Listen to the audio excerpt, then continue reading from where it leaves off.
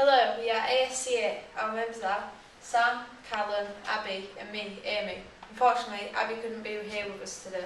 Our budget was decreased by 10%, but we was still under budget by 77,300. Our total was 3,872,300. We did the toilets quite far apart because when someone comes out of class, they can just go a few steps to get to a toilet instead of having to walk to the other side of the school.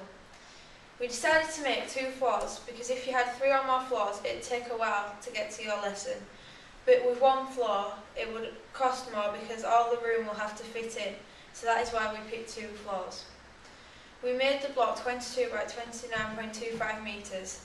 It's a rectangle because it is easy to get around and more room to work and learn, more than a more complicated shape because it would be harder to get around.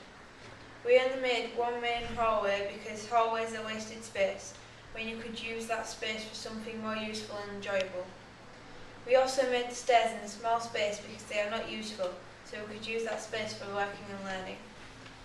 We chose the name ASCA because it's the first letter of all our names, Abby, Sam, Callum and Amy. We have made a dome over the top of our school because then people on the top floor can look up into the sky and save more light and electricity. The ceiling will be glass on the top floor. We chose red, white and blue for our school because those colours represent Great Britain.